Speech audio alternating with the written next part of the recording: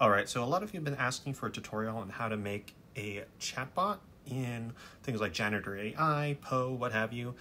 I'm going to teach you how to make AI chatbots for any AI site. So here's how to do it.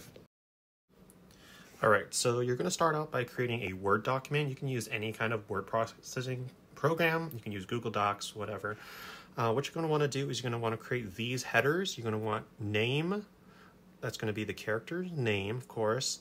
You're going to want summary. This is going to be sort of similar to the short description. Greeting, that's the first message. Description, that's the personality. Scenario or context, that's going to be your scene context, backstory, things like that. And finally, you're going to have your example messages at the bottom here. So you're going to fill these out. I like to add the bot's photo in the name. And I'm going through these pretty fast because I actually have all of these on my character and JanitorAI. So if you're trying to import, you just copy and paste it in this document. All right, once you're done filling out those headers, you're gonna go to this website. It's called ZoltanAI. URL's up at the top. And now all you have to do is copy and paste all of your headers into the corresponding sections here.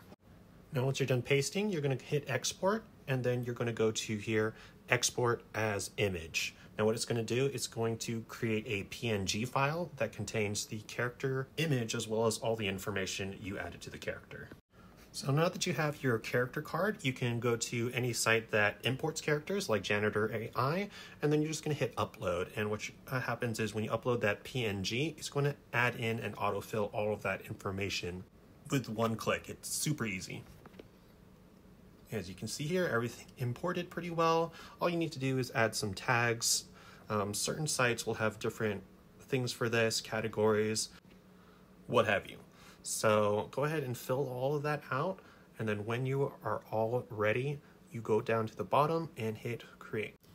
All right, using that same method, here I am importing that character card into TavernAI, another free chatbot program. So you're gonna go to characters, import, and then it's going to ask you for the character card. You just hit back once it's imported, and there you go. And she's all ready to go.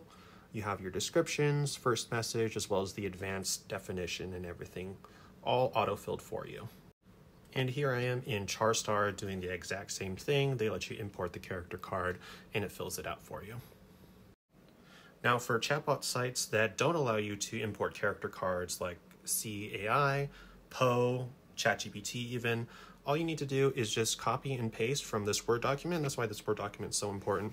And you just basically just fill out those similar headers that you see. For ChatGPT, it's super easy. You just copy and paste this whole document into the prompt, basically. But there you have it. That's how you create and import your AI characters into any chatbot site. Let me know if you have any questions and subscribe for more.